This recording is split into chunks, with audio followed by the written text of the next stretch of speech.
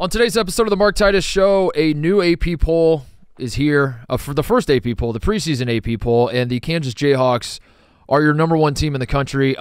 This might sound familiar. Last year at this time, the Kansas Jayhawks were the number one team in the country. They ended up getting, I believe, a 4 seed in the NCAA tournament. It was not a season that went particularly well for Kansas. A lot of familiar faces are back. They have backfilled some of the guys they lost, though, so it's not exactly the same team. How is this season going to look for Kansas? We don't know. All we know is that last year Hunter Dickinson was the best player on the number one team in the country, and he said, I love it. I love it. Bring it on. We're the number one team. I want everyone to know. And then the season didn't go well, so we'll see how it goes for Kansas. Alabama is second. I think a lot of the Bama fans thought that they might be the number one team in the country. Maybe they will be by season's end. UConn comes in at third, the two-time defending champions who just played Rhode Island in an exhibition. I don't need to read the whole poll to you, but I think that's probably what I expected, to be completely honest. I think Kansas won. It makes sense for a lot of reasons. I'll get into it in the show. Jim Root's joining me. Our old friend Jim Root from Three Men Weave is going to join me to break it all down. But we're basically going to overreact to the AP preseason poll. KenPom put a poll out as well, which isn't really a poll, I guess. It's a rankings. It's a KenPom algorithm.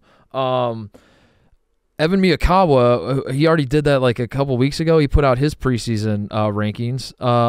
Dan Hurley's mad at all of them because UConn is not number one, and I don't know. I find it fascinating. So we'll talk about that a little bit. Speaking of Dan Hurley, they did play Rhode Island. North Carolina played Memphis in a game that I watched a little bit of.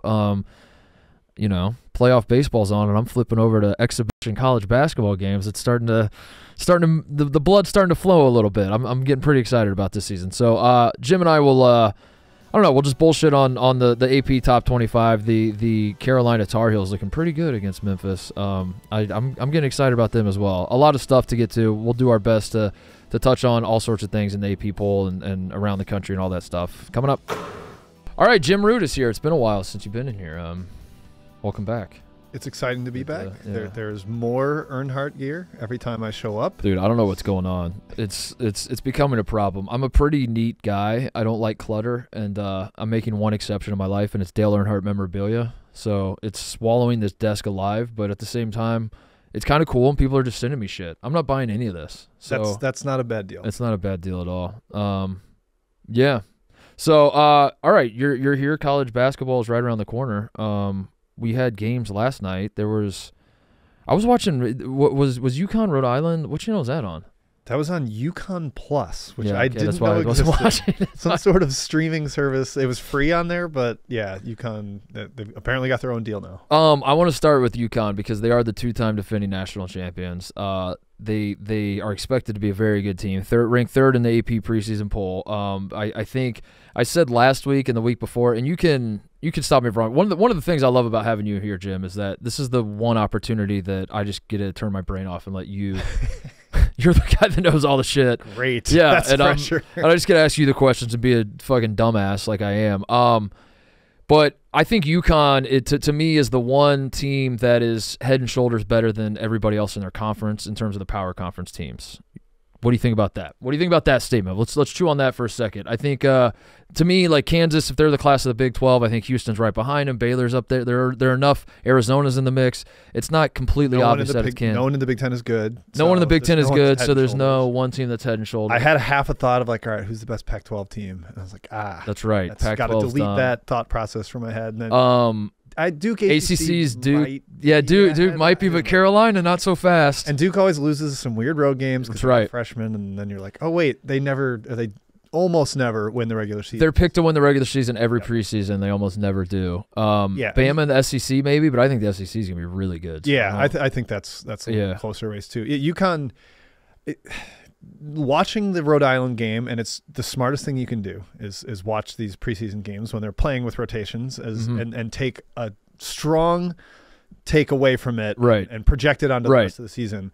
But the one thing that did feel different, and this isn't going to stun people, it's not going to pull your pants down or anything, but they didn't have a 7'2" guy in the middle. And it makes it a little easier for the other team to score inside. Rhode Island has a guy from Western Michigan that had like 10 in the first half, was kind of dominating the paint, got Samson Johnson in foul trouble, which will happen probably every game. And it was like, oh yeah, UConn's not immortal this year. They were still awesome. They ran away with it in the second half. Their offensive execution is still absurd. They ran a play the first time out, or first like off the tip.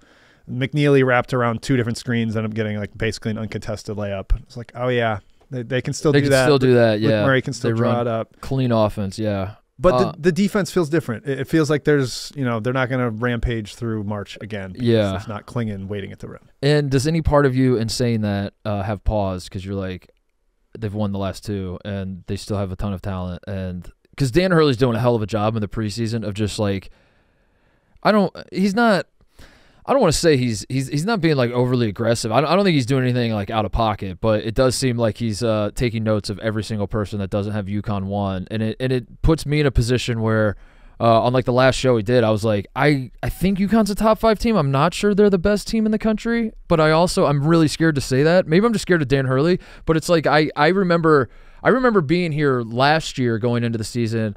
It was the same sort of feeling of like, I know UConn is going to be good, but what they're losing is I saw how valuable it was to them, so I'm unsure of it. I just need to see it on the court first. And then we started seeing it on the court, and I was like, okay, now I get it. And I'm worried going into this year, like it's because at some point they're going to fall off and they're not going to win the national championship. Maybe. But this team could. This team, this team is in a vacuum. This team could be a national champion. Forget the last 2 years. Like if we went into this season, we'd be like, oh yeah, UConn could win the national championship this year. So, how do you personally like do you let that affect things? Like when you think about like the fact that they've won the last 2 and Dan Hurley is a coach who's like, yeah, keep doubting us. We'll keep proving you wrong, all that sort of thing. Or are you like that? Last year was last year. Flush it down. This is a completely new team that we have to look at and evaluate. I'd love to say I flush it, but it does sit in the mind a little bit that Dan Hurley has probably a bulletin board the size of this entire studio with everyone's face on it that is saying anything. I swear to God, if my voice is in the national championship, actually, I kind of want that. Yeah, wait, that's actually a good thing. Feels great for you. That'd be awesome. That would actually be good for me. So say something right now that will be on. There's no way UConn is going to win another national championship, Jim. 3 in a row. 3 in a row is crazy. 2 in a row would have been a long time since we've seen it. 3 in a row is virtually unprecedented in the modern era. Can't imagine. Okay, good. Yeah. Now we've got that. That bite is there for them. UConn tech team. Go ahead and pull that. No, I mean, I've tried to say every year, what's this team going to be good at? What are their flaws? But like with UConn, what they did last year, recycling, they weren't the same team as the year before, but every guy that came in was better than he was previously. Right. All the transfers. So you kind of have to expect that with Mahaney and Terrace Reed, who both of them had some ups and downs at their prior stop. And now Mahaney's coming off the bench behind Solo Ball, who looked like incredible. He was the best player on the floor, a guy that was a bit player who never shot while Stefan Castle was injured. Yeah. And now he's potentially their stud as a sophomore. So I, as much as I want to harp on, like, I think Klingon was one of the few like super differentiators that they had the last 2 years.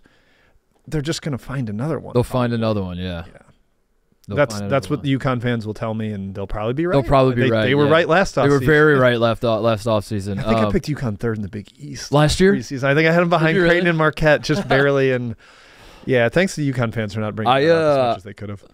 Stefan Castle was the one for me last year that I just didn't. I don't pay as much attention to recruiting as I should have, and I mean, like, you can tell me you're bringing in McDonald's All-Americans or whatever, and I'm like, I need to see what this guy actually looks like before I get excited. And a bunch of UConn people were like, just wait till you see this guy. But they were very right. Just wait. I know, that's what's hard. And yeah, that's what's hard. And the one other we don't have to transition immediately, but UNC had 2 5-star freshmen that debuted against Memphis, and they looked bad. Yeah, if you didn't know who they were, you wouldn't have known that they were the 5 stars. Yeah. Ian Jackson, Drake Powell just had rough debuts, and that's fine. A lot of freshmen are going to, but that wasn't the case for UConn, and maybe they've earned the benefit of the doubt of like every single guy is just going to be always put in the right spot to succeed, and that makes it hard to be negative on them. Yeah. What if Luke Murray's still there? I guess he gets a lot of credit for that, because I'm trying to think through like it's the biggest coup. Every time they win the title,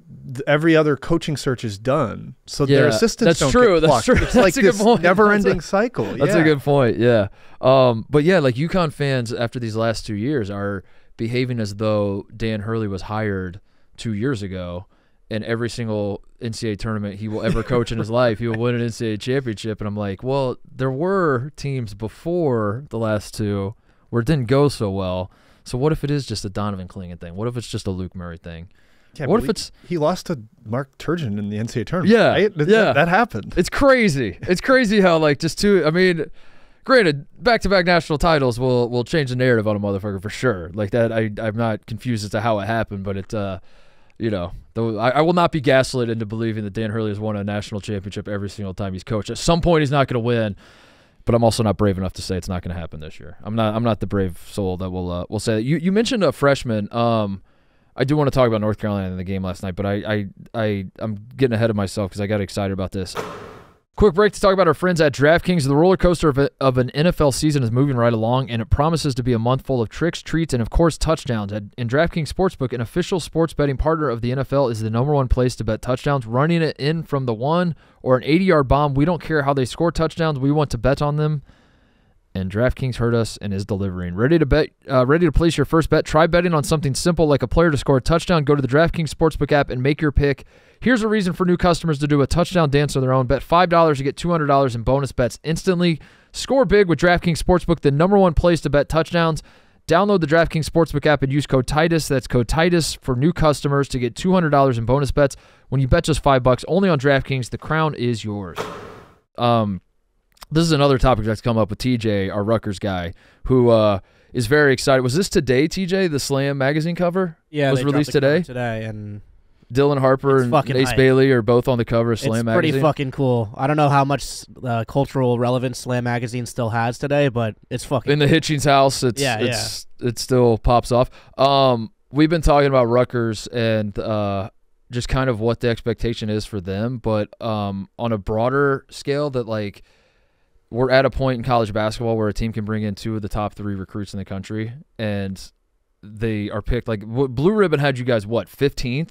Yeah, 17th? Yeah, Ken Pom has us 17th, I think. In the Big Ten? Yeah. You're 25th in the AP poll. Right. But you're 25th in the AP poll. But it seems like I don't need to tell you this, Jim, but there used to be a time where if you're a team that brings in 2 guys like that, you're like, well, shit, a top 10 team at least. And by all accounts, the people that have been at practice and have watched the growth of Ace Bailey and Dylan Harper through the years, they're like, these guys are unfucking real. And yet they have 2 of these guys coming into Rutgers, and there are a ton of question marks about how good they might be. Where's your head on all this? Because TJ, the 2 of us are drinking the Kool-Aid, and we're like, yeah, this is going to be a hell of a year for Rutgers. But then some people are like, no, the years of having great freshmen are long gone. Forget all that. I don't know. I don't know what to make. I don't know how to make sense of what's going on in Piscataway. Yeah, Rutgers was a team I was higher on, as I wrote our Big Ten preview for 3-Man Weed, the stuff we're doing, and I had Rutgers, I think, in the top 7, maybe 6th or 7th, and it's like, yeah, the talent's ridiculous. I think Harper is just fantastic. He's like kind of the coach's son, but also NBA prospect. Like, it's not really fair to have both of those things going on. Then Bailey's, of course, just kind of an alien, but the role players they put around them make sense. Like, each guy's good at one thing. Yeah. Like Agbole, the big man, can play defense, but he can't catch the basketball. A couple guys can shoot, but they can't play any defense. And it's like, you want a little more versatility from your supporting cast. The freshman thing is also tough right now because there's 24-year-olds. Like, this is the last year of the fifth-year guys. And the past couple of years, freshmen have not performed very well. Like, even highly ranked guys, there's only been a couple that rank super highly, and sometimes it's like Reed Shepard, who is ranked 50th. It's not even a guy that's a top 5 prospect. So it's not a lock that those guys are going to be stars right away, but this is a better class for sure. Right. I think everybody would say like the top 6 guys in this class would have been number 1 last year. Yeah. So maybe that helps lift Rutgers, and I don't know. I believe in those guys. I think computers are a little lower on them. Humans, I'm hoping, are closer to right. Yeah. I'm a human too that has them higher. But I'm glad the AP poll got it right, because they need to be in the top 25, because this is the preseason AP poll is very important to me, because I think it's a way to capture the attention of the country, and you're not going to grab everybody's attention when playoff baseball and football are going on. I understand that, But there has to be some sort of announcement that college basketball is back, and you're basically announcing college basketball is back, and these are the teams you should pay attention to. And I think a team that has 2 guys that might be top 5 picks is a team that you need to pay attention to if you're a casual basketball fan. So I love that Rutgers is in the ranking. Yeah, of course, at some point they're going to have to play these games and prove how good they actually are. But when you got Rothstein going to practice saying, he said, what do you say about Ace Bailey? He's like Jabari Smith with handles or something, which is like, I mean, the expectations are being set really fucking high. If you have, you could put 4 of me around Jabari Smith with handles, and that's a tournament team at the very least. Well, you got a corner jumper, Mark. Come on, don't. 4 of me might not be the same thing as 4 of you. But yeah, no, it's insane. Like if it's what do you know, a positive report out of practice. I know. You believe it? I haven't seen any of those. I know. But I mean, one thing about me is I will buy the hype on any freshman that's coming in. It's harder to buy hype on guys I've already seen. It's harder to buy hype on like, I don't. If you told me, we call it the allure of the unknown. It's like the Family Guy clip. Right. Like it could even be a boat. It's like, well, you could either have the boat or the mystery box. Yeah. If you told me that Hunter Dickinson he's moving his feet at a level we've never seen before, and I really think that I would be like, all right, well, let's relax. Ethan Happ shooting threes. Ethan Happ shooting threes now. Yeah. All right. Yeah. I'm not. Indiana did that with Trace Jackson Davis, where I'll never forget this as long as I live. Mike Woodson gets hired. And he's like, I'm going to make Trace Jackson Davis a pro, which to his credit, Trace Jackson Davis has turned into a pretty good pro. But I remember that offseason, like every clip coming out of Bloomington is Trace like jab stepping on the perimeter and hitting jump shots, and then he's hitting like baby hooks with his right hand because he only goes left, and that was a criticism against him. It's like we got to develop that right hand, and every single clip is just like baby right hook, here's a jump shot, baby right hook, here's a jump, and then the very first game he just goes left hand, spin, fake spin, back to the left hook. You should just stick with that. He's really good at it. He's the exact same guy, and as it turns out, that guy's really fucking good. So who cares? The Big Ten in general is kind of a mess, but kind of intriguing. I'm on the fence here as well. That my thoughts on the Big Ten are like, I think it's gonna be super fun. I think the race for a regular season Big Ten championship, which I don't even know how much people value anymore because of imbalanced schedules and conference realignment and all that. But Purdue still values it. Purdue still values it for sure. Yeah. That race will be intriguing because I do think there are a lot of teams that have a shot at winning it. But I'm also worried that the Big Ten on Selection Sunday could be a league that gets like 10 teams in, and the highest seeded team is like 4. It gets a 4 seed or a 3 seed. Yeah, like there's probably no better encapsulation than like whether you like the Ken Pom rankings or not. They have 15 teams between 11 and 9 and 9 and 11 right now. That like 15 of 18 are within 2 games. That is 100% factual on the projected standings. It is hilarious to look at. Only Rutgers at 8 and 12, Washington at 7 and 13. And then Purdue at 14 and 6. The other 15 are within 2 games. It is a completely comical visual. Oh my God! But I think it kind of paints the picture of the Big Ten is just kind of a shrug. It's like a choose your own adventure book, a Rorschach test. Like, what do you think is going to happen here? You can make a case for it, and it's like I can't really push back against it.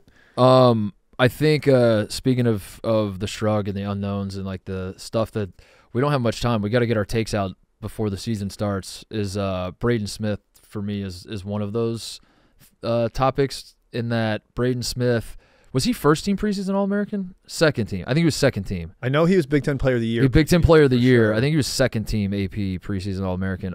But he's considered one of the best players in the country. And I'm not here to say he's not one of the best point guards, and what we've seen of him has been incredible. He runs an offense, can hit shots from anywhere, plays under control. I love Braden Smith, but there are naysayers there's a butt coming here, boy. There are butts, a lot of butts with him.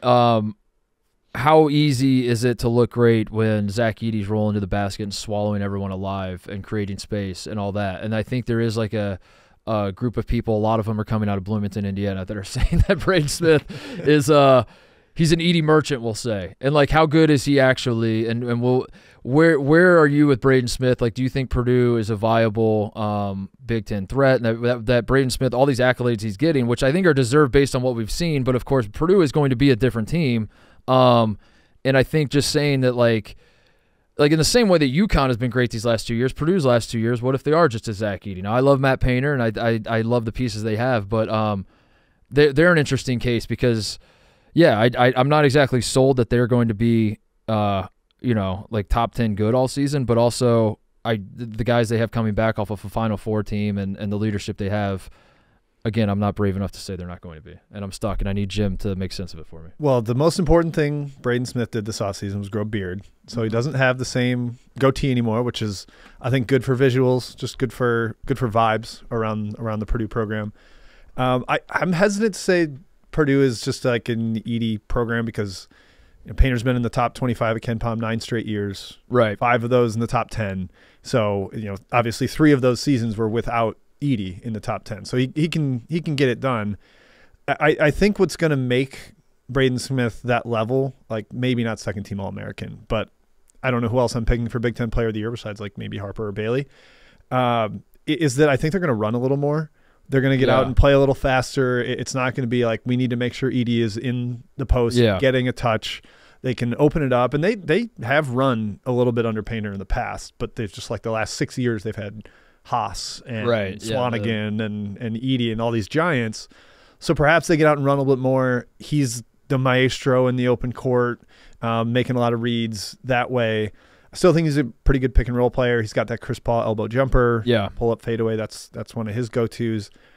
I think he's gonna have an awesome year. I'm gonna go that way where I feel very good about him first team. I'm very much a Braden Smith fan, and I want him to be awesome. It's just like the last we saw of him in the national championship. I mean, it was tough. Now you're playing against an incredible basketball team with a ton of athleticism on the perimeter and all that. It's just that's can he be a guy that's like good enough to lead Purdue to another Final Four? Frankly, if that's like what Purdue aspires to be now, is like we've now gotten over that hump. Now let's continue to keep knocking at that door and keep doing that. I don't know. I'm curious. I love the guy though. I love watching him play, and I think Purdue. I think you're right. They're going to get up and down more, and like Miles Colvin and Cam Heide and I'm excited a little more Heide. It'll be fun to watch. I like Smith more than Purdue this year. Does that make sense? Like I think he has an awesome year, but I think they take he's going to get his, but like it's 15th to 20th rather than top 5 or 10. Well, when it becomes like nut cutting time to not have Edey to dump the ball down to, and that's going to be interesting. Like what does a 5-point game with 3.5 minutes left look like for Purdue now?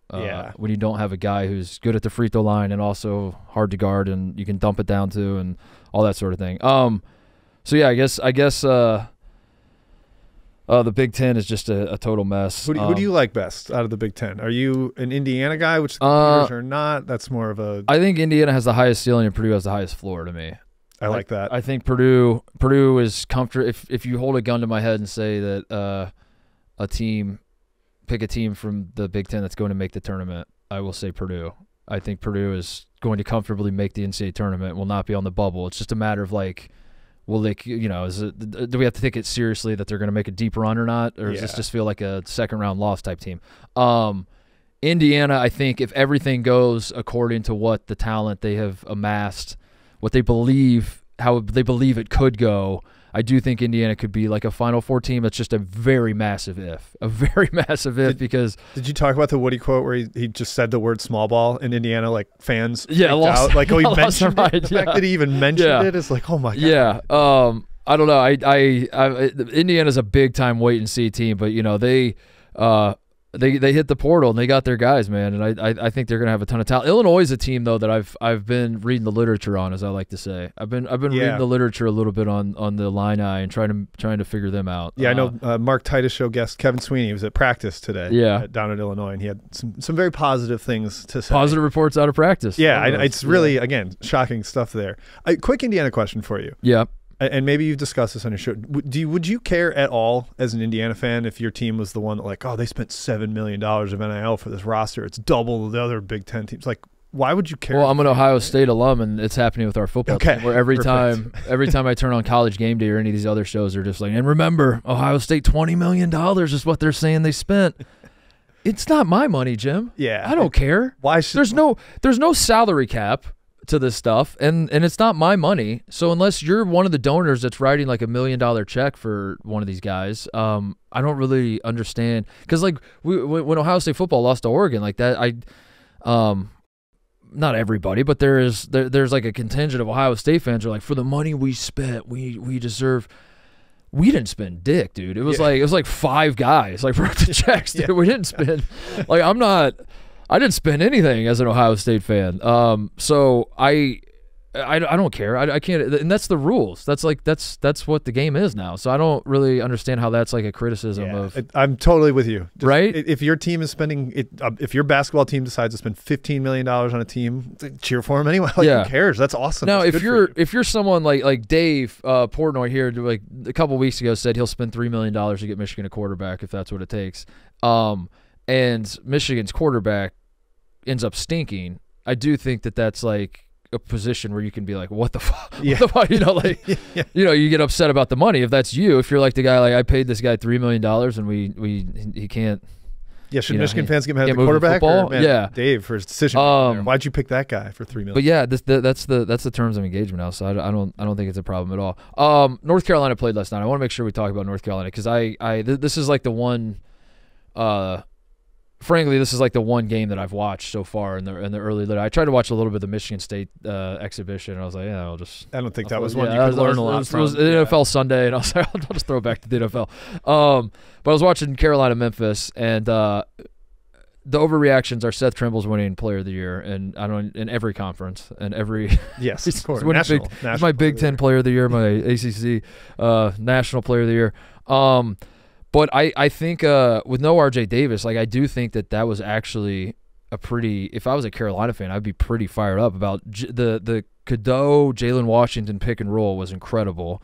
Seth Trimble, who's been a pretty good defender from what I've seen from his career, like he was scoring at will against a decent Memphis team. I never know what to make of Memphis teams because they have names you know and they have talent, but it's also like – the story feels familiar with Penny, and it's October exhibition game. It was sloppy basketball. We know all that, but still, I don't think I want to overreact in a bad way to these exhibitions, but I do think if you're a Carolina fan after what you saw without your best player who might be the best player in the country, and to go on a road in an October situation where everybody's new and you're still figuring all this shit out and it's really sloppy and you still beat Memphis and you do it with a guy in Seth Trimble that scores 33 points and Cadeau's hitting threes, and they're going under ball screens, and he's like, that was last year, buddy. Watch this. I could shoot now. I'm one of the guys that the practice report was right about. Like, I added a jumper. Yeah, exactly. I don't know. I was pretty fired up for Carolina after last night, but yeah, I'm overreacting. I'd be very encouraged if I were Carolina. Like, it's not you're going to win the ACC again. I wouldn't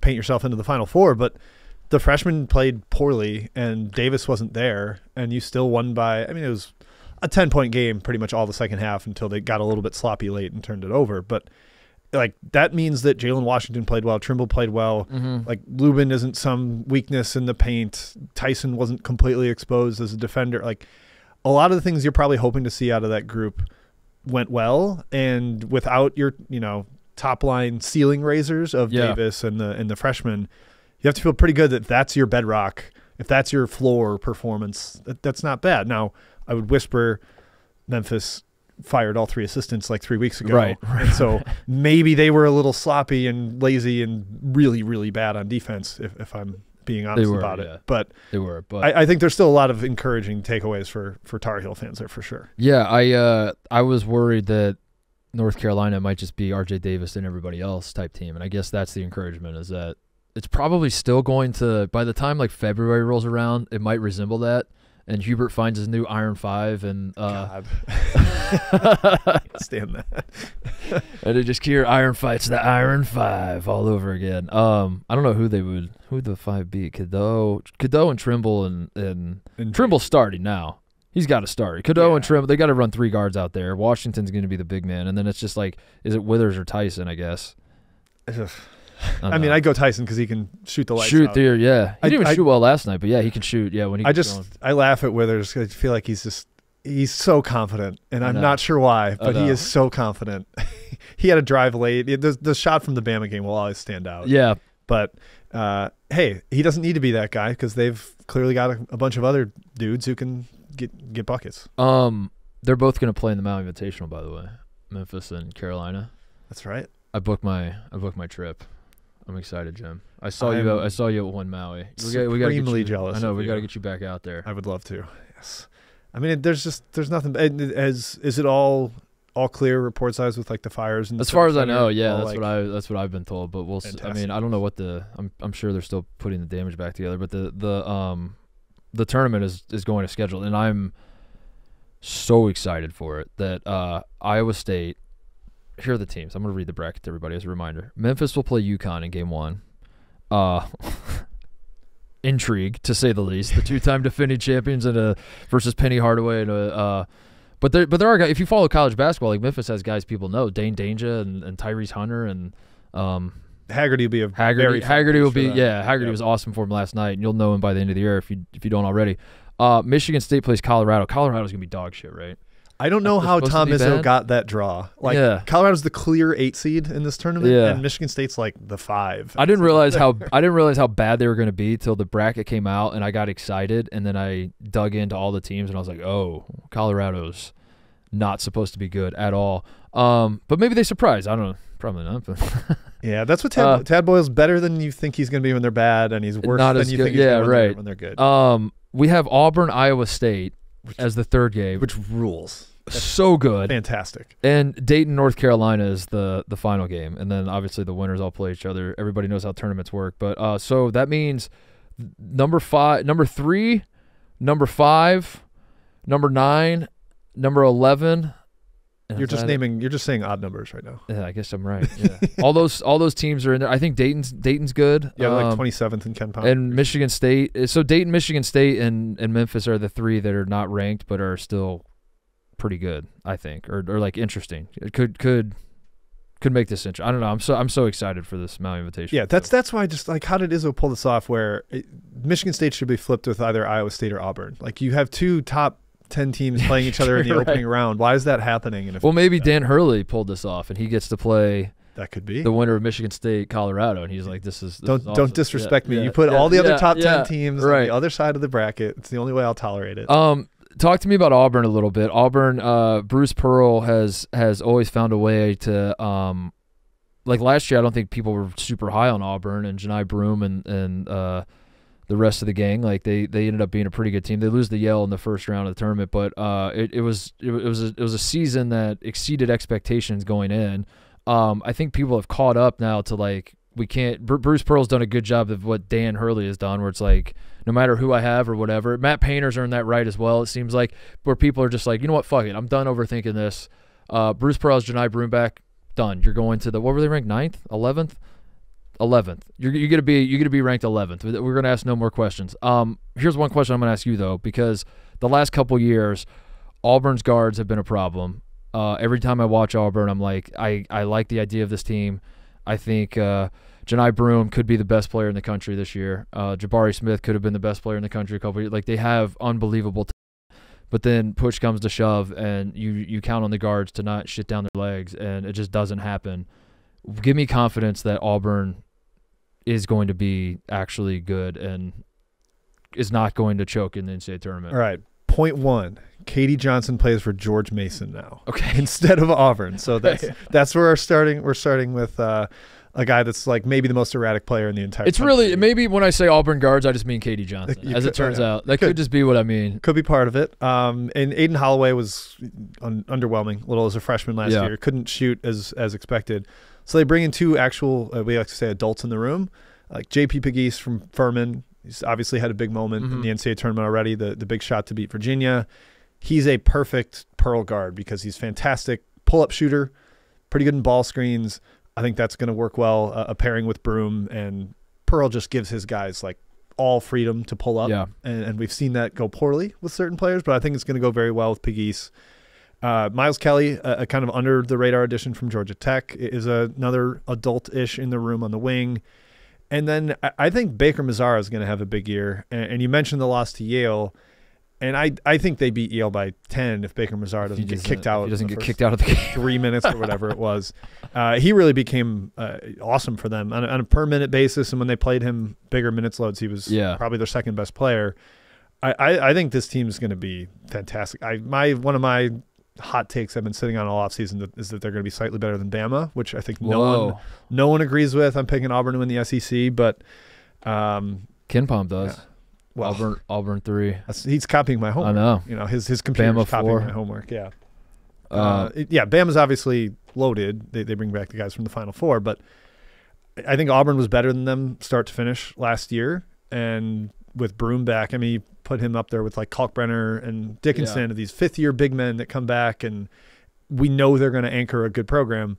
He might be the best of the bunch. I just would like to see him play more than 25 minutes a game. Maybe we get him up around 30. He's really good. Where are we drawing the line then on national champion contenders in the preseason? Which again is, I'll just say this: like preseason has become impossible. I don't know if you feel this way, but it really has become. I can figure out teams I like Gonzaga and Iowa State are two teams that are more or less the same as they were last year. Like they feel pretty similar to what they were last year. I have a pretty good idea of what to expect from both of those teams. Kansas is sort of on the fence. Like they bring enough of their quarterback that I know, and I guess the transfers they're bringing in, I know. All these schools are hitting the transfer portal. A lot of these teams are going to throw starting fives out there that I know and I've seen play at other schools, but I haven't seen play together. And the preseason has become impossible to forecast like how all these pieces are going to fit, and it's extremely frustrating. It was already hard enough, but now it's become even harder to like. You just don't know. You just don't know like what like the example I used last week was when Kansas brings in Timberlake last year, and they're like he's going to be our shooter for us. And do I have that right? That it was him and Cam Spencer, and they were like we're going to take the Timberlake, and then Cam Spencer goes to UConn and. Timberlake gets the yips. And gets the you just don't know like what's going to happen with this sort of thing, and it becomes very difficult. Having said all that, enough with the preamble. Let's pretend like we know. Where are we drawing the line in terms of national title contenders in your eyes? Looking at the AP poll, which maybe there are some that like in the middle of the pack you'd flip guys around or whatever, but like Arizona at 10, Auburn at 11. You're high on Auburn. You think Auburn's in the mix? Do you think it's like the top 11? That's I was gonna draw it at Auburn, and then there's one team outside of there that I would like shoehorn in as a national title contender. We can get to them in a second, but yeah, 1 through 11 there I think could all probably do it. I mean, basically every one of those teams has either, like you said, the Gonzaga, Iowa State. We know they were awesome last year. They're probably going to be a little bit better this year, so you've got incremental improvement. Or they have a star like Mark Sears, R.J. Davis. Baylor's pretty loaded. Maybe Arizona can't with Caleb Love, but that's a whole nother discussion. Arizona's not – I don't trust Arizona to win 6 games, but I trust – But I think Houston is the favorite personally. I'm a big fan of Houston going into this year. And Carolina, like if Trimble's that good and Washington is actually a legitimate starting center the way he looked against Memphis – what's that team really missing? I'm not sure. Do you want to hear my wild card? Tell me the wild card. They're not even ranked in the AP poll. Hold on, let me try to guess who it's going to be. I bet it takes you one guess. I don't know. Well, is it Illinois? It's not Illinois. It's St. John's. That's the second one. Okay. Yeah. I think St. John's could have a top 5 defense. Like they're super long. They've got a shot blocker. They've got a terror on the ball in Richmond, and Davon Smith's kind of like that too. It sounds like Pitino's actually excited about them, whereas last year, every press conference was, I have to coach these guys. Can you believe it? It's like, well, you recruited them. Is he excited about them, or does he want to coach Kentucky? Well, he does seem like he'd prefer to coach Kentucky. That was crazy. Can we just take a time? We'll talk about St. John's in a second. Can we just acknowledge? That was insane. I haven't done a show since then. I know at this point, I was going to ask. It's been a little while since that happened, but I haven't done my show since then. That I'm a Pitino guy. I when he left Louisville, I was mocking him as much as anyone else, and but I've been on record as saying I think he's pound for pound the best basketball coach maybe that's ever lived. I think that like Rick Pitino is just a fucking basketball genius, and I'm so happy that he's back in college basketball. But that was bizarre to say the least. I thought it was like a Photoshop or something when I first saw like a photo on my Twitter timeline. I was like, what is happening here? I mean, if you're a St. John's player, were you like, I know, dude. There's a way to go. Like I don't need it explained to me what he was thinking or why he did it. He's a Mark Pope guy. Mark Pope is taking over. I think when Mark Pope was hired at Kentucky, there were a lot of people both in Lexington and like nationally that are like, I mean, it's Kentucky. I feel like they could do better than Mark Pope. The people that know Mark Pope well are like, no, this guy's awesome and big energy guy and loves Kentucky, and like it makes a lot of sense. So Rick Pitino's like, I'm gonna help my guy out. I'm going to throw my weight behind his first Big Blue Madness and get him going and do what I can to make sure that he's set up for success. It all makes sense except for the fact that he's a head coach at a completely different pro. And it's not like he's a head coach at a tiny school or like a, like an FCS type level school where like an Iona, like where he was before, which is like that would have felt different. No disrespect to Iona, but like Iona and Kentucky are kind of playing different games. They might meet in the NCAA tournament, but they're operating on different levels, and Iona knows that. St. John's and Kentucky theoretically are operating on the same level. Yeah, and the head coach I thought it was crazy, and he could have like gone and appeared and just offered his support. I'm here in the background. It's like, no, he was the main quarter character. Zip. He gave a speech to the crowd. He's doing interviews. He's speaking to the team the next day. It was crazy. Yeah, and the fact that it was like the next day, that was as after practice had already started. He's still there, I think. I think he's still there. I think he's like he's not running St. John's staff. Practices. Yeah. If it was in the summer and like, okay, we don't have workouts, our players are all back home, I'm going to go hang out at Kentucky for a couple of days. That feels so different than, hey guys, we have morning practice today and then night practice tomorrow because I got to do 36 hours. Yeah, right. Like I couldn't believe it.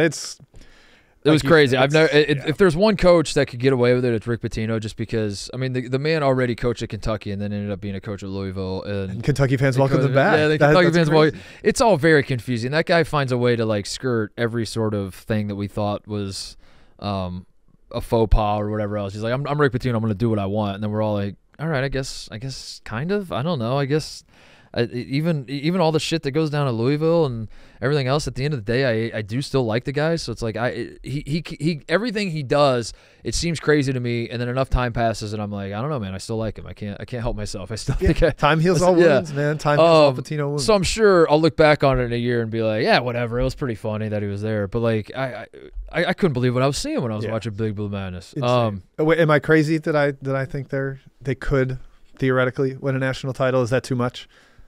Who is St. John's? Yeah, with Richmond, with the defense, I think their offense is like I said, I think Rick Pitino is like they have the talent, and Rick Pitino has the coaching ability.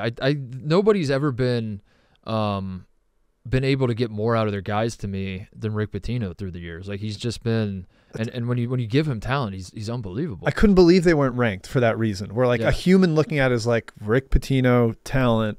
Honorable mention. Right. Like that just seems like the logical in a human poll. Like I get why they're low in Ken Palm. I'm not going to whine about that, but I figured the human bias would have them. Actually, they're 19th in Ken Palm. They're higher per computers. I would never have expected humans to be lower on Pitino than computers. Which makes that's what always made Pitino getting fired at Louisville or getting caught up in a recruiting scandal thing so funny to me, was that he had all of his success with like unheralded guys. He wasn't landing 5 stars like crazy.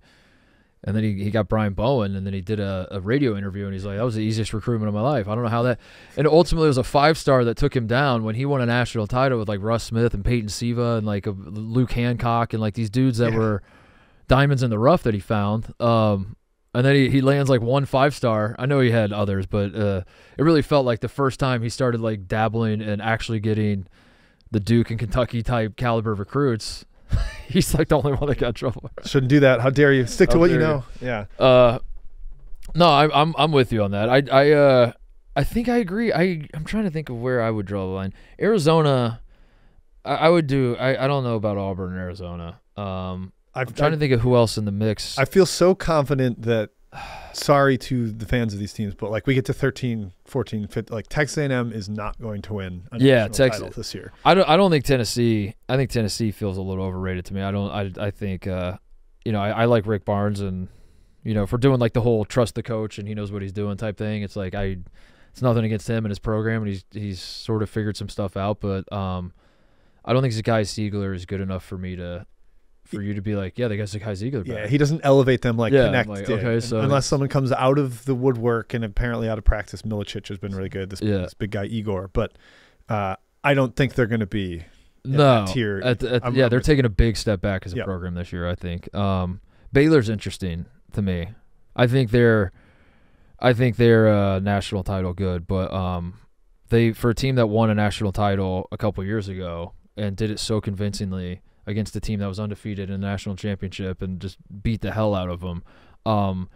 I don't want to say they've fallen off as a program, but I think they've taken a step back in national relevance, where I think people forget about Baylor, and I think this could be a year where they reannounce. They've had good teams. Don't get me wrong. I'm not saying that. I'm just saying that I haven't trusted the defense. I haven't trusted the culture of toughness that they had, because that's the way they won their national title was just being some fucking dogs on defense. And then they had guys, your Jared Butlers that could shoot, and Cryer was on the Baylor team, right? Yeah, he was on the bench. They had shooters as well, but their DNA was the defense, and I don't think they've had that the last few years. And I'm still in wait and see mode with that part of it, but I am waiting for the Baylor resurgence, the reminder that they are in fact one of the premier programs in the country, and they start ranked 8th in the country in the preseason poll, but.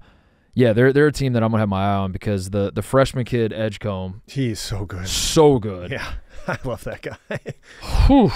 Some of the stuff he did with the Bahamas in the offseason, where he was playing with Ayton and Buddy Hield, and it was like, yeah, he's as good as them. Yeah, he's gonna be nasty. I like Jeremy Roach. I thought he was good at Duke, and he's never as good as what I think he was supposed to be. But I think he's a really good college basketball player. So Drew, just the one thing I think that's maybe hurt him, and we talked about it a little with UConn, is he keeps getting assistants picked away. Right. Like Tang, I think, was a big one to lose, especially around the defensive side of the ball, where the last 2 years they've been bad, and Kansas State's been good defensively, and you start to think maybe Tang had a lot to do with why they were so good on that end of the court.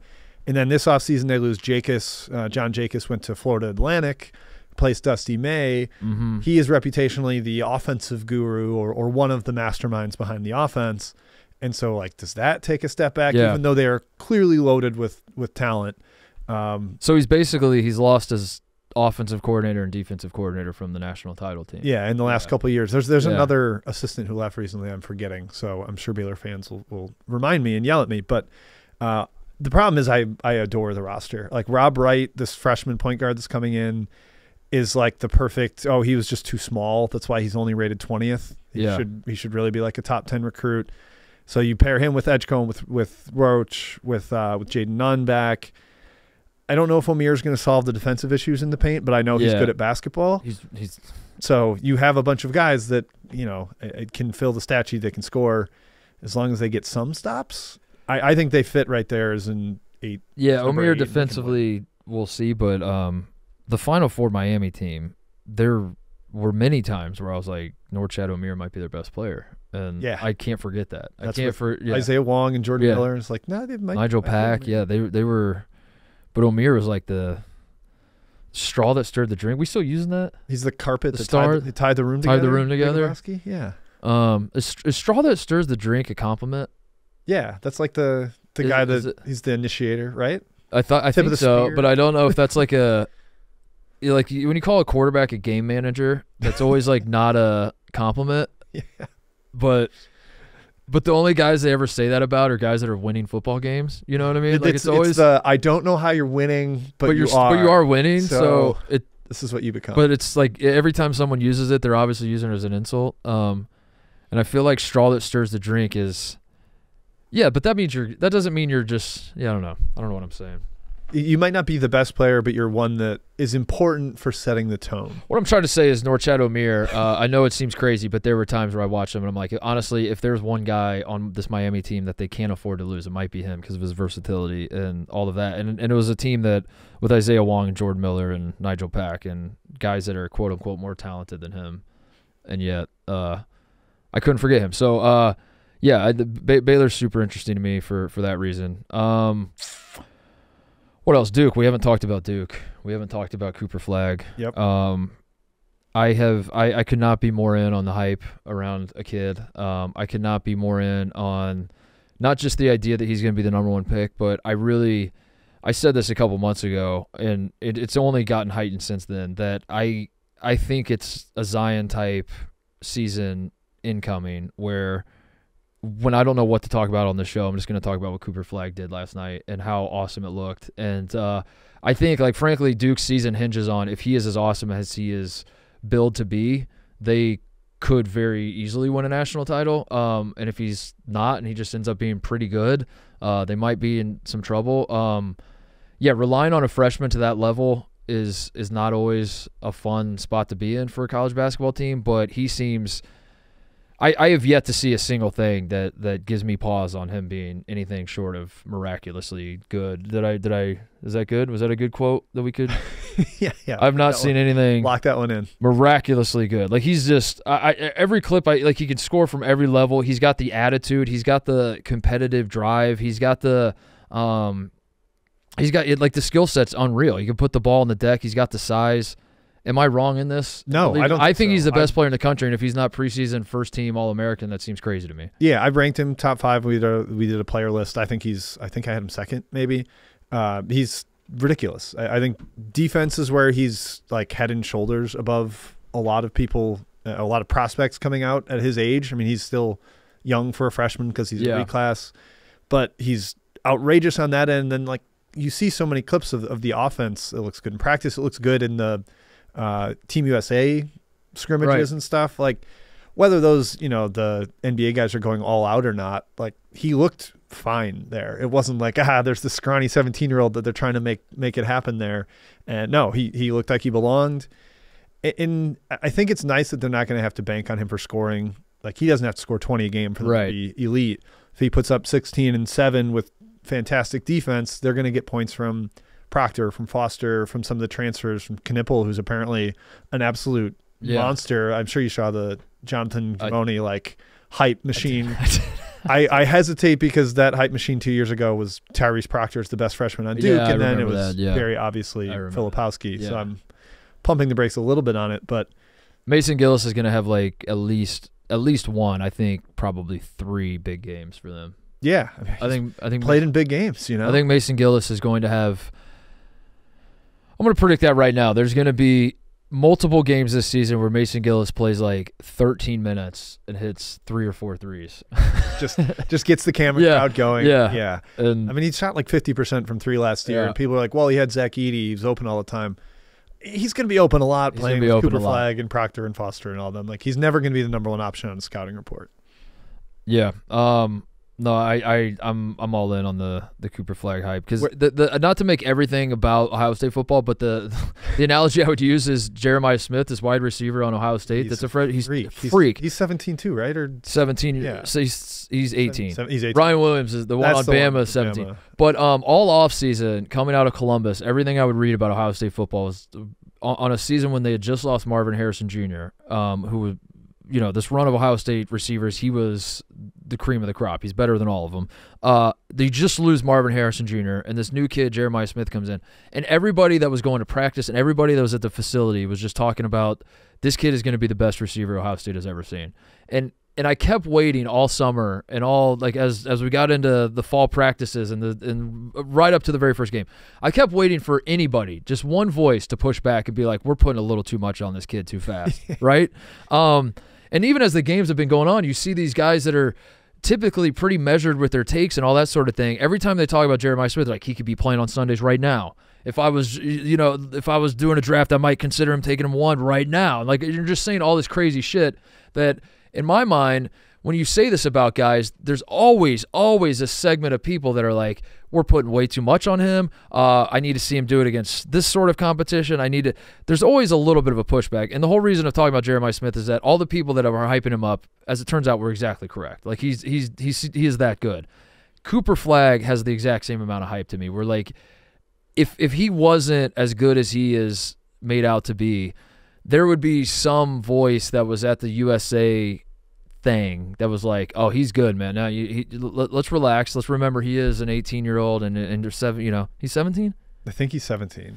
He's 17. He's a young kid. He's got but he's showing a lot of like. There's a way to not shit on him, but also kind of put the messaging out there that like it's a work in progress and like he's got a little things to work on, whatever.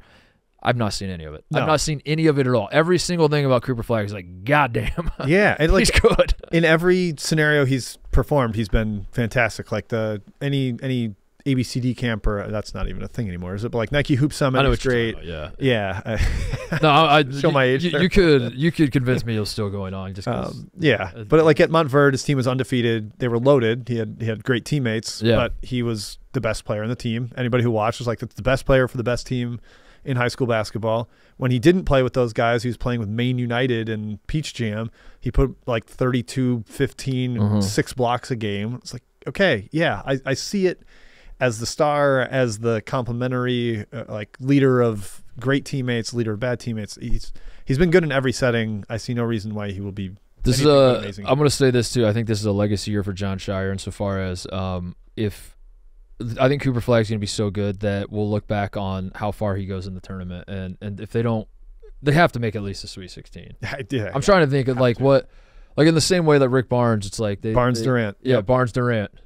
Rick Barnes had Kevin Durant and lost by 20 almost in the second round, I think. Yeah. I forget how much they lost by. Let me pull that up. Was it to the Mayo team? Is that it was to USC. I think it was. I don't know if Mayo was there yet. I think it was Taj.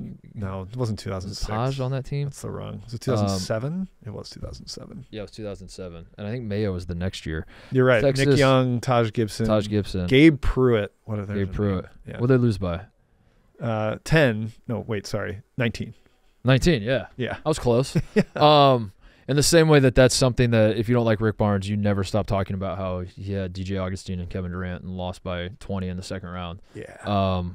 I feel like that's how good Cooper Flagg's going to be. And Scheyer can't fuck this up. Yeah, I mean, it was like the Zion Coach K team, like you knew he was that good. It's like this is a kind of a disappointment if they don't make the Final Four, and then Izzo, Cassius Winston, Kenny Goins make some crazy shot to beat them in the Elite Eight, and it felt like an underwhelming disappointment because he was that good, and there's a chance Flagg is that good. I'm fired up.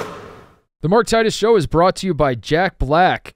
Jack Black just came out with 4 new scents of their #1 deodorant, Pit Boss. Their deodorant is the best at controlling odor and wetness no matter what I'm doing, and now I can have my cleanser, lotion, and antiperspirant all in my favorite scent, which is a total game changer. Jack Black's original Pit Boss deodorant is a top seller, and now you can get the same reliable odor and wetness protection in 4 new masculine scents. Big Sur offers a refreshing aroma that mixes marine, accord, and amber. Blue Midnight features adventurous notes of black pepper and lavender. Jack Zen presents a grounding blend of bamboo and violet. I'm a Big Sur guy.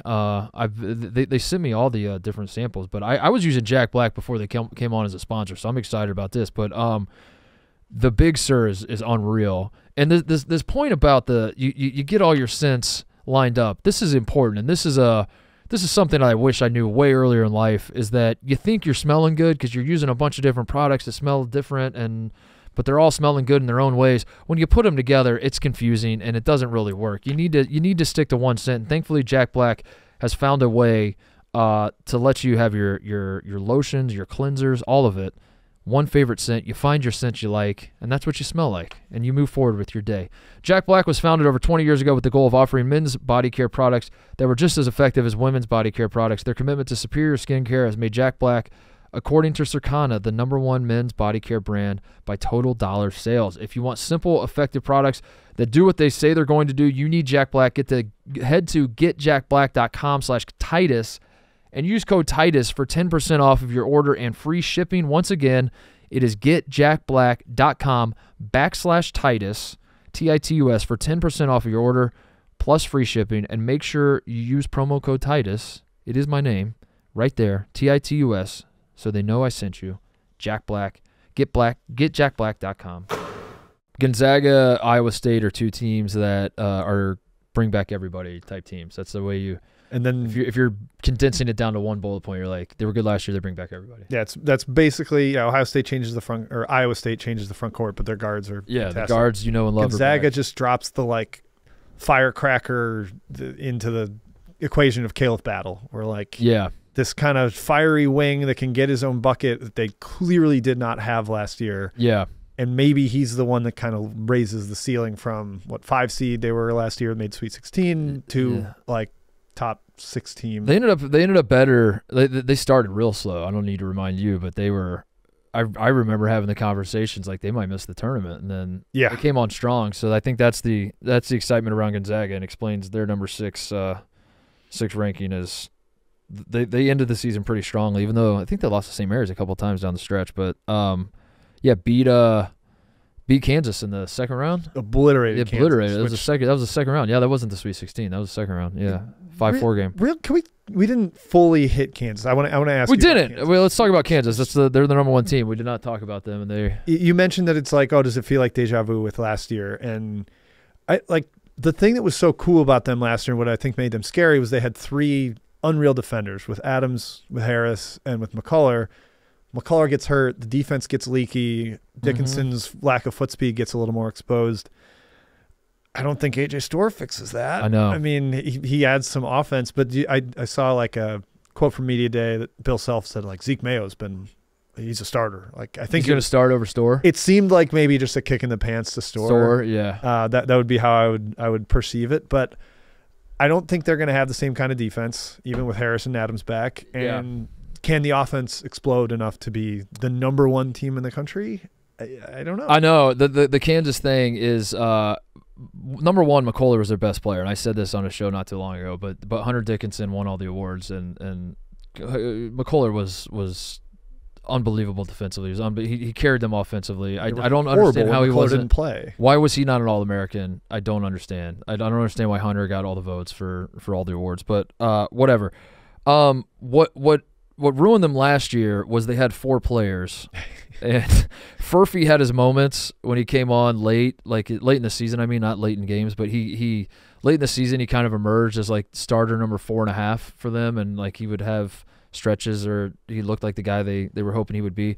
But they just didn't have any depth. And to me, the one thing that I feel confident about with Kansas this year is that the guys they brought in, they basically, with Rylan Griffin and A.J. Storr and Zeke Mayo, you don't need all 3 of them to hit in the way that they kind of needed. They needed Furphy and Timberlake to hit, and when they didn't, and then McCullough gets hurt, and then Hunter was banged up throughout the year and had the shoulder thing, they were just depleted. And I don't even think, even if they had all their guys, I don't even know how good they actually would have been. So that's the thing to me, is like I think some combination of those 3 guys they're bringing in will make up for McCullough, and they'll be able to like piece it together.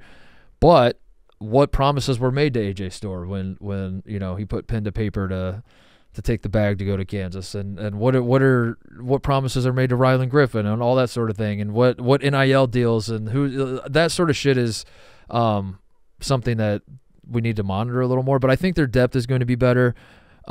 I trust their offense a little more. You're right though, the defense.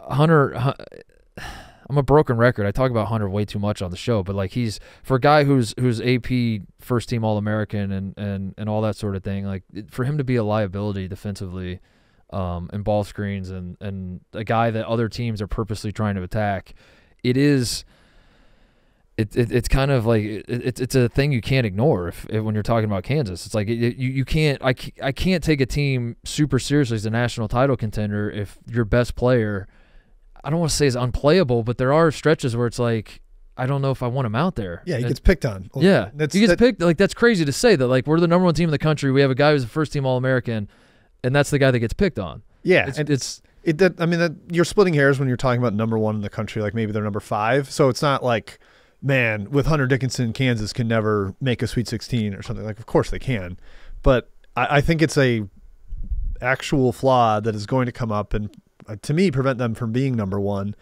Now, there's few coaches I would trust more than Self to put it all together. Like you said, with the new options they had, the guys they brought in, there's going to be more offensive pop. Like McCullough, for all his talents and stuff, was not like a great shooter, not an awesome one-on-one scorer. Now they've got a little bit more of that on the roster, but I think there's just going to be some ups and downs with them. And to your point, like even with McCullough, they weren't in the top 10 of KenPom from December on. Like really, even with all through January, February, they're like 15th. Like they weren't playing like a top 10 team analytically, and that's despite being like 15-2. They were 18th. So I think it's a little farther of a leap from where they were last year to get from 25th or even just 15th in KenPom to number 1 with the guys they got. I'm a Houston man. I like their depth more and that's what gives me confidence, is that I thought, of course, the defense, there were problems, and the offense would be clunky at times, and there were X's and O's, very obvious X's and O's problems. But I think if I had to pick one thing to just boil down to what Kansas's biggest problem was last year, I would just say depth. I would say the depth was the issue, and they just didn't have enough horses to tinker with line. Like you're stuck when you're watching their offense, and it is clunky, and they don't flow well together at all. And you're like, I wish we could fix this, but where are we going to turn on the bench to? We don't have any other options. At some point, they had to have El Marco Jackson or Timberlake on the court. Right. Those were one of the five, no matter what. And I think this year, I still have like the X's and O's types questions of what is their defensive stopper lineup going to look like? What is it going to look like when they want to play small ball? What is it going to look like? Like, I still want to see what all that will look like, but I trust that they have more options to figure that out, and that's what gives me confidence in Kansas this year. But bites at the apple. That's but I think them being number one is good for the sport. I think Bosco is trying to convince me that Bama should be one, and having some new blood. But I think I ultimately landed on having a familiar face in Kansas, and it sucks. And people hate it, and they're like, this is ridiculous to just have the same blue bloods over and over and all that. But that's what you want. You want the familiarity. If you want to sell it to a national audience too, to just be like Hunter Dickinson, DeJuan Harris, KJ Adams, Bill Self, Kansas number one. And they're like, all right, well, those are names I know. I've heard of that. Yeah, they're all back. And even if your immediate reaction when you hear that is like, no, they're not. That's good. That's good that we have something to talk about. You know what I mean? So I'm fine with that. I don't think Bama wants to be one anyway. I think Bama should just fly under the radar as much as they can. Well, bulletin board material there for Nate Oates. They have so much depth, and they have. I always say basketball was a 13-player sport, like it was 13 on 13, they would be number one by leaps and bounds. Yeah. It's crazy. They could have a 13th man that's like a top 60 recruit. Only one ball. Only one ball. Only one ball. We'll see.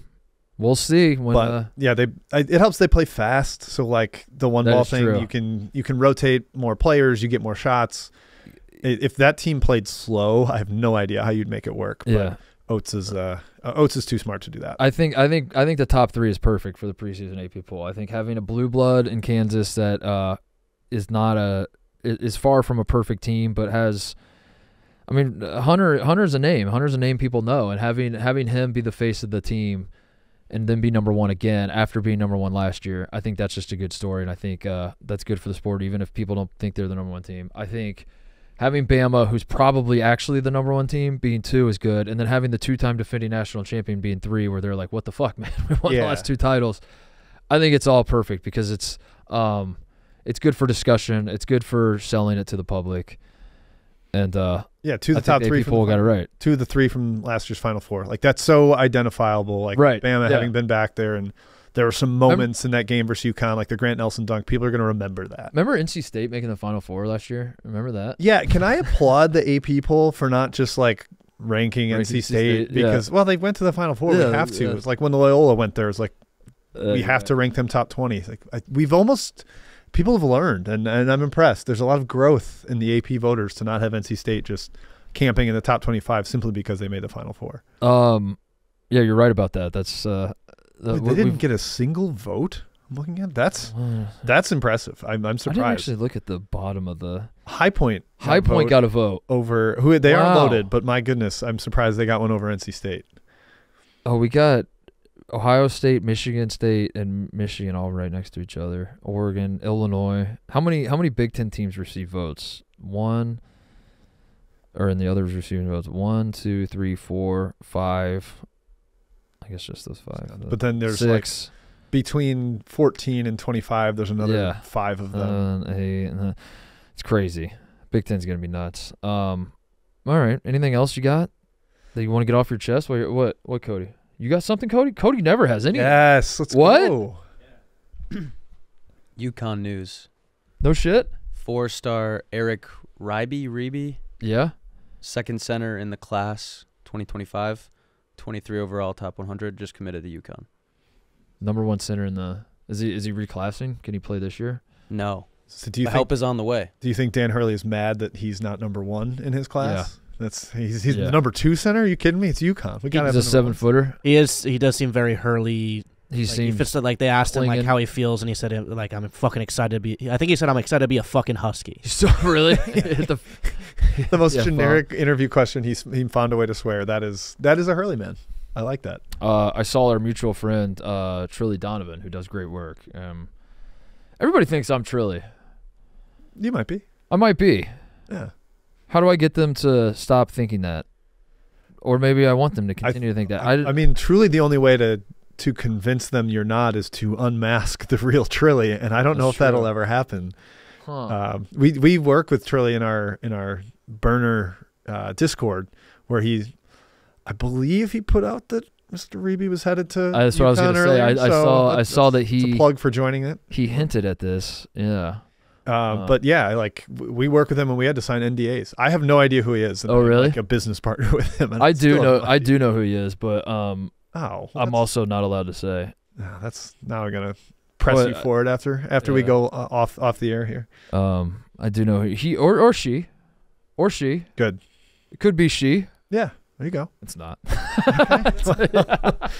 All right, we have eliminated half the world's population. It's a he for sure. More than yeah. I like Trilly. I like I did the AMA on the Discord. Yeah, people loved it. People we had a good time. People were begging to get you in there. They were excited to interact with you, and then there was just like a steady stream of people only saying family. So I don't know how you found any questions. I was just moving constantly. I was worried I was gonna have to basically turn into one of you guys on the 3-man wave, and they're gonna be like, "What do you think of Towson's backcourt depth this year?" And I was gonna be like, "Fuck, dude, I don't know." No, I don't know. They would not have given. And then every question was just like, "What's Bill Simmons like?" and what's shit like that. I think I was like, "Yes, thank you. These are easy. I can handle these." We should. I'm not saying we have to talk about them, but I think we should take a bow for not going this whole AP poll breakdown. We didn't mention Arkansas or Calipari one time. I'm proud of us. One single time. Yeah, I'm proud of us. It's almost like we challenged ourselves to do it beforehand. I'm proud of us. Yeah, I mean, I'm going to say the same thing I've been saying this whole time. Now that John Calipari has Arkansas's money and he can get any player he wants to play for him, look out, because he can amass any amount of talent, Jim. Can you imagine John Calipari having all the talent in the world? That's going to look like? Sounds unrealistic. That's going to be crazy. Yeah. So you better get him now situation? You better get him now, because once John Calipari starts getting – just imagine getting – and this could happen. Imagine John Calipari getting every 5-star, like all the top 5 stars, like a bunch of he throws 5 guys out that are going to play in the NBA someday. You think he could have a top 2 recruiting class in the country for 8 straight years? I think that's possible at Arkansas. I think he could do that. Look out, college basketball. I don't think I'll accept it. I don't know. Yeah, I don't think I'll accept it. I think John Calipari is just not the coach at Arkansas, and he never will be. It'll be cognitive dissonance, like when they go to Kentucky and be like, just switch benches. Yeah, what are we doing? This is the home side. One topic that did come up on the show, and then we can be done after this. I don't know why I said that, but I just am I rushing out? Am I begging to get out? It's fine. But I'm giving that vibe. One thing that did come up on the show that I want to talk to you about is Kentucky players going back to Arkansas practice. Was it PJ Washington? Was he the one that who was the guy that Arkansas practice? So I guess is this like a case of you played for the player or played for the coach, not the school? It was PJ Washington. Kind of PJ Washington visited Arkansas practice wearing Arkansas gear. Oh, he wore Arkansas gear? That's what I wanted to bring up to you. This is Rick Pitino. Maybe it's just something about Kentucky. This is Rick Pitino adjacent type stuff where PJ Washington is going to visit Cal at Arkansas and he's wearing Arkansas shit. Do you anticipate this happening more? Because I do. I don't think when they play Kentucky you're going to see like John Wall wearing Arkansas stuff behind the Arkansas bench against Kentucky, but I do think at some point this season, in fact, I'll say multiple times this season, we will be watching Arkansas games, and they'll cut to behind the bench, and it'll be a NBA player, current or former, wearing something Arkansas supporting John Calipari, and I think that's going to be crazy, and I think that's going to be a discussion point throughout the season. Yeah, I'm trying to look at their schedule where it's like, oh, do they play at Villanova and Tyrese Maxey will be behind the bench? Like you can just pick out which games guys will be at. With neutral site against Baylor, where's that game? In Dallas. Is there any? I'm trying to think if there's any Dallas guys. I don't know if there are any Mavericks that are they're Kentucky Wildcats. But regardless, PJ Washington.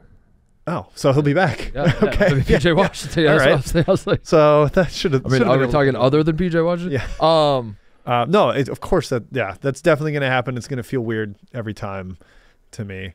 Would those guys also be welcome back behind Mark Pope's bench? Yeah, I don't know. This is what I guess I'm saying to the state of Kentucky is you got to draw a line at some point. I don't if they're either your guys or they're not. They're either your guys or they're Cal's guys. They Cal's kids or they your guys. That's what I don't know. It's very confusing.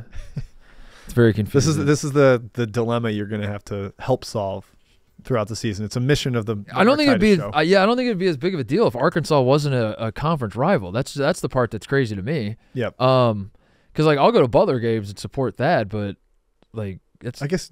But if Butler played, I already told Dad that like if there's ever a scenario where you're playing Ohio State, I'm not cheering for Butler. You know that. Yeah, like that's not gonna happen. So hopefully that's how the Kentucky guys feel, but we'll see. It just feels weird when it's a conference rival, but I guess we just live in a. What are conference rivals anymore with conference realignment? Maybe there's. Loyalty's dead, man. Loyalty's dead. Loyalty's dead. You got all these dudes transferring to Aiden Holloway and your Roddy Gales. And yeah, going to the actual arch rival. Yeah. Yeah. Kobe, there's a guy went from UCLA or USC to UCLA, and his last name's escaping me. Johnson?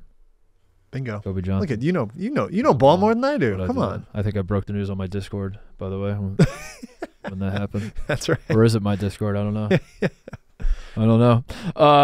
Anything to plug before we get out of here? Yeah, join the Discord. We've got previews of all 364 teams up on there. It's called The Burner. You can find it on our Twitter, 3MW_CBB.